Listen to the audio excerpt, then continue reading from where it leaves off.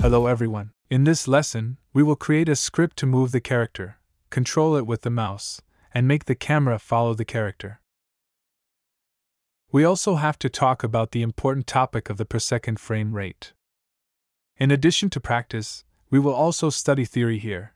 If you hold down the mouse button, the character will run forward. When we move the mouse left and right, the character will rotate. When you release the mouse, the character stops, and we will also make it so that the character can't escape beyond the boundaries of the road. Let's start by creating a new empty object. Create empty, name it player, and place this object in the center of the coordinates, exactly in the position 0, 0, 0. Now, place your character model into it. And that's it. It is usually convenient to add an icon for empty objects. There is a tab in the inspector where you can add an icon with an inscription. You can just add a roundel like this, for example. Let's add an icon. These icons are displayed in different ways. Right here, on the right side of the screen, you can choose the 3D icons option or opt to forego it. I usually choose the option without 3D icons, then the icons have a kind of constant size, no matter from what angle you look at it, and the icon turns out to be small. We take our character model and attach it to an empty object. Now we write a script that will be on this empty object. It may seem a little strange that we don't immediately move the player model. I placed it inside an object because this is a way of creating a division of responsibility, a very important principle. You will have all the logic, movement, and all that on the player object, and this man object is just a model. During the game, the model can be replaced. If, for example, you decide to use some other visual style in the game, you can replace this model. If buying skins is implemented in your game, then it will also be convenient to replace this model. By replacing the model, we don't touch the logic of how the character moves, so it will be very convenient to place it like this. Let's create a new script. It's better to create a scripts folder so that everything is orderly. All the scripts that we have already written will be moved to it. Although they are all test scripts, we'll just delete them later. So, right-click, create C#. We immediately name it. Player move is a good name. And I will transfer this script to player. We access it. And let's make player move forward. In the update, we write transform position plus equals, yes, I want to add a value to it every frame. Transform forward. Transform forward is the direction of the player's z-axis. Here is our player, we can rotate it, and later we will rotate it with the script. When I rotate it, its local axis, where this object is directed, change. I just want the player to always run along this z-axis. Transform forward is just the direction of the z-axis using a script if you want to write it. Also, note that there is a global/local switch here. It should be in local mode now. It's much better to work this way. Global means that you will not see the direction of the local axis. The axis will always be directed as in world coordinates. Here we switch to local. We add a vector that is directed forward to the position of our object every frame. This is the direction of the z-axis. Never forget to save the script, and let's go back to Unity and see what has already happened. Here's what we have. The character ran away somewhere insanely fast. Let's take a closer look at what it looks like. First, I'll click pause, then play to see what this movement looks like frame by frame. Look, it moves in the direction of this axis every frame. In this case, transform forward is a unit vector with a length of 1. It turns out that we literally shifted by 1 meter in this direction every frame. That's basically what we see. But it's pretty fast. If we have 60 frames per second, it will run away 60 meters per second. So let's make this value smaller. Just multiply it all by a small value like 0.02. Let's see it now. It runs in the direction of its z-axis. Let me turn it so that it runs forward. Click play. Now it's moving much slower. And here I would like to draw your attention to one very important thing. Now there will be a bit of boring theory, but this is what we will face all the time in Unity. Pay attention to the speed at which it is running now. That's relatively slow. But if you now expand the game window to full screen, you can just double-click it like this. click play again. And it's already moving noticeably faster, right? What is the point here? I mean, it seems that we haven't done anything special. The window was just small, then it expanded to the full screen, and for some reason, the model began moving faster. The thing here is that in Unity, as in any game, there's a certain per second frame rate. That is, if you play a shooter, then you expect it to be displayed 60 frames per second for it to look fast, dynamic, and without lags.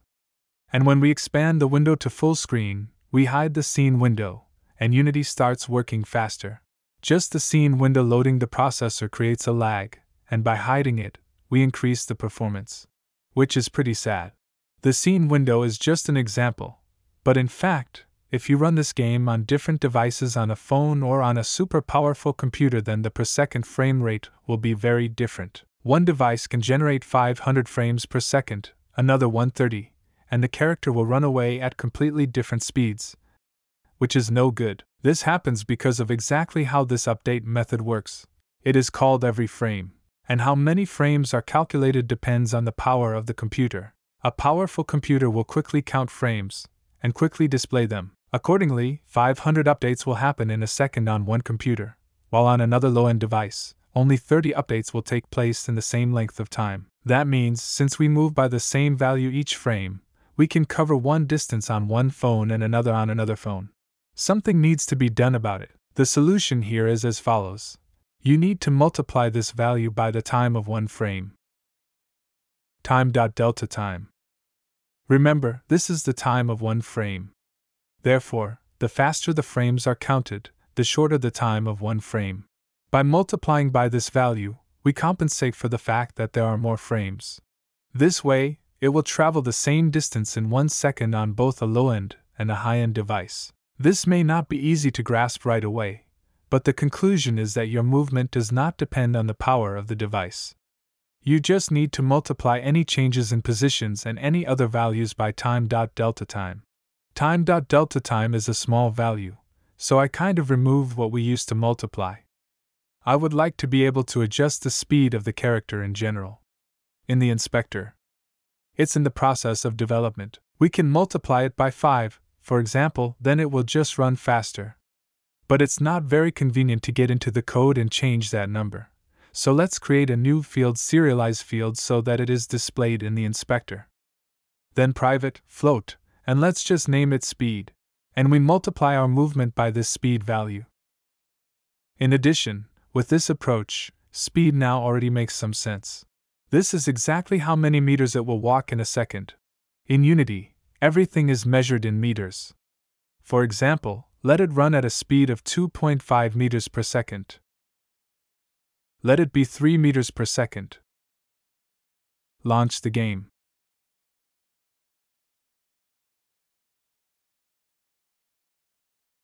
That's a good speed, and when we expand to the full screen, nothing changes, the speed will be the same. It is running at the same speed.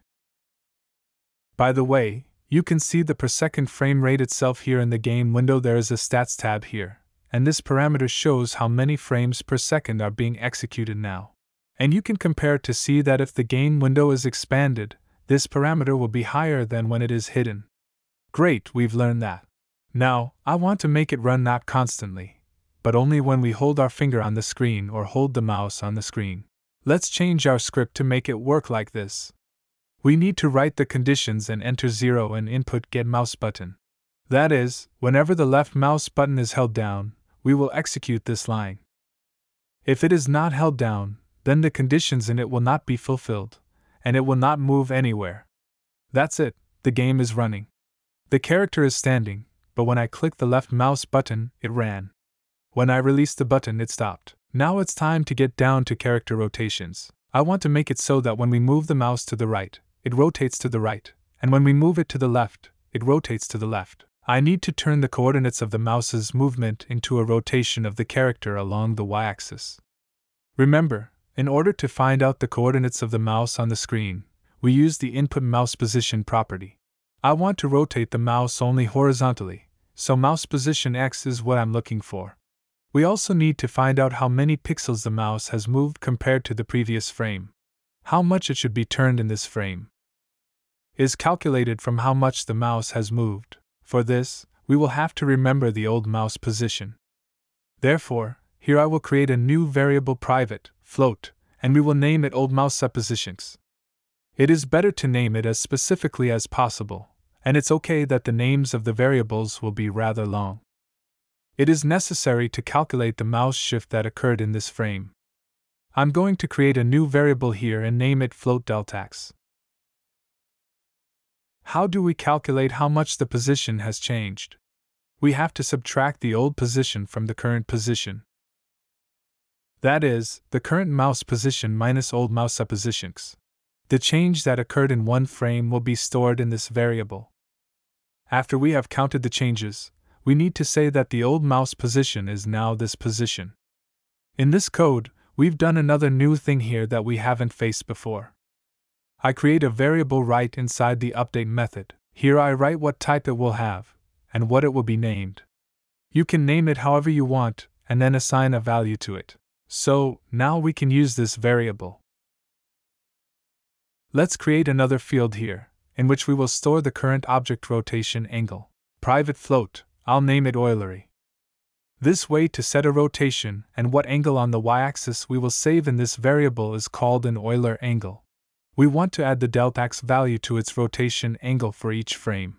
We can multiply this by some other value to set that mouse sensitivity. Let's just write it like this for now.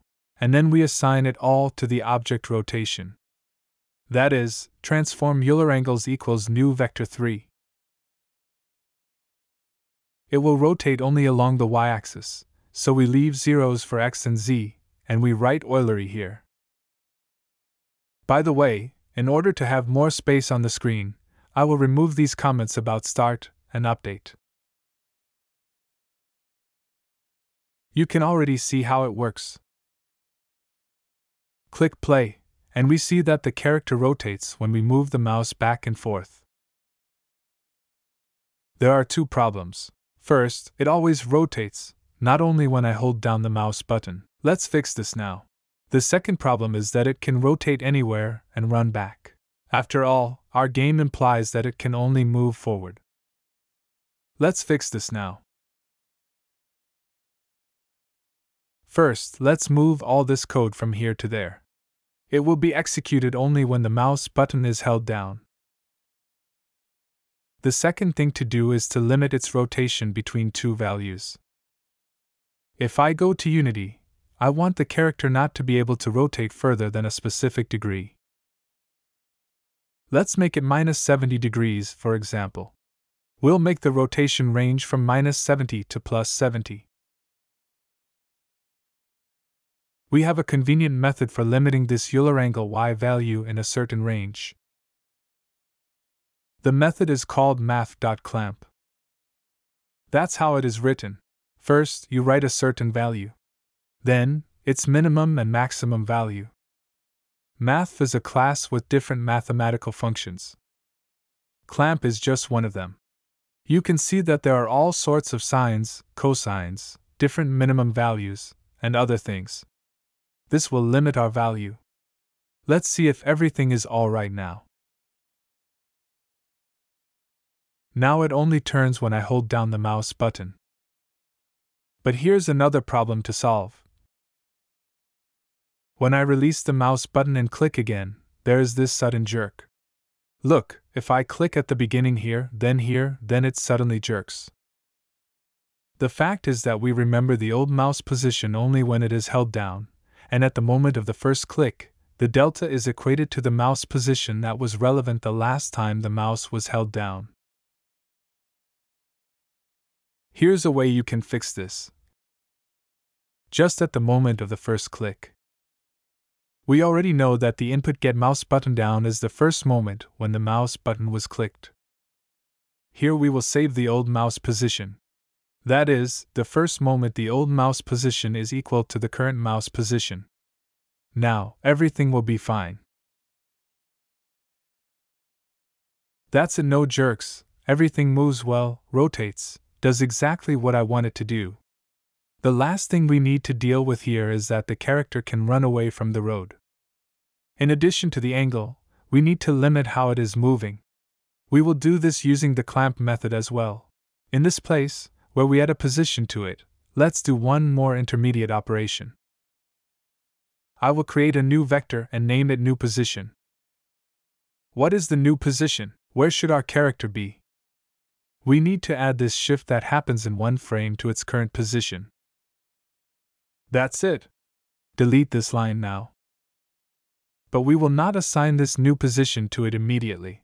First, we need to make sure that it didn't run off the screen, and that the coordinate of this position is not too large. We are now interested in this x. This position along x should not be more than a certain number. So we write new position.x equals clamp. Then new position x again, and let's say, from minus 2.5 of this border of its movement. After we have calculated the new position and clamped it, we assign it to the object. And that's it. Let's make sure everything works. So we hold it down, rotate it, everything seems to be limited by this border, and it doesn't run anywhere else, just the way I want it. A significant part of our gameplay is ready. We also need the camera to follow it. Let's do that too. Here's what we're going to do with the camera. It's right here now. I'm going to create a new empty object in the player position. GameObject create, empty. Let's name it Camera Center.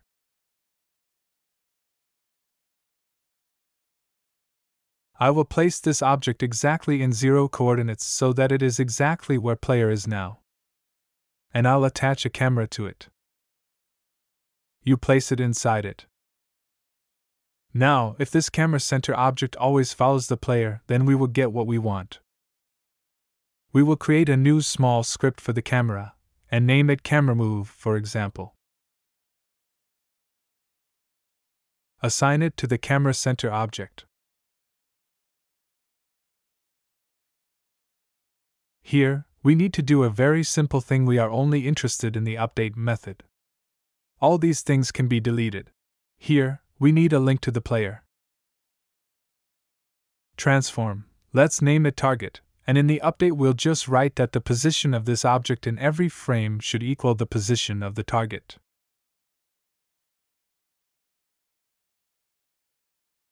Save it. And as a target, just drag the player object here.